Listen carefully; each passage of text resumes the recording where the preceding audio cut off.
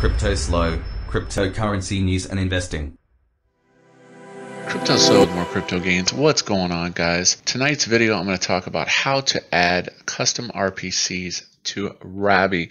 So a lot of people have made the jump from MetaMask to Rabby. Rabby is a multi-chain wallet and it's totally awesome. So if you're over here on Buy with Bertha and you're trying to use like a 1.8 or a 2.0 GUI transaction, you have to have the Anchor RPC. So it's really easy. The first thing you do is go over to Anchor and you just copy the Anchor RPC. Then you're going to go to your wallet and you're going to hit more.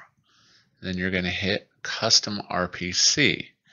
And then you're going to hit Add. And then you type in the chain, BNB. And then you paste in, this wouldn't be there, I already have it in my wallet. You paste in your Custom RPC and you hit Save. Now, by default, it's off. So you can toggle the RPC on and off. So if it's in the off position, it uses the main net of BNB, which normally needs 3 to 5 GUI transactions. If you turn it on, it uses the lower transactions.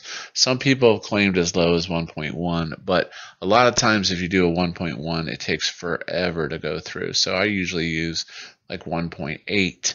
Also, sometimes if your DApp doesn't load, simply turn it off. It may be glitchy. So that's it.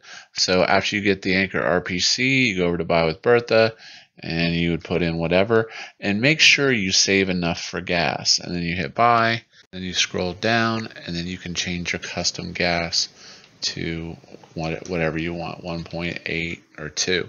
And then it saves you money when you buy with Bertha, and then you also get the additional whitelist discount.